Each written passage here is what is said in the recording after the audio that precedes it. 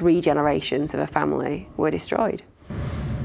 At 24 years old, public school-educated Jeremy Bamber is accused of murdering his mother, father, sister, and his 2 nephews in a near-perfectly planned crime. As he arrived at the court, Jeremy Bamber looked relaxed and smiled obligingly for the cameras.